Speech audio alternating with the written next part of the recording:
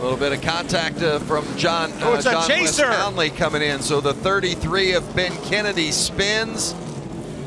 I don't think he was going to have any damage until Townley just couldn't get stopped in time and got into him. And I think probably Ben Kennedy's probably going to be okay with that minimal damage there, but Matt Crafton will get our free pass. A lot of damage to the Zaxby Chevy for John Wes Townley.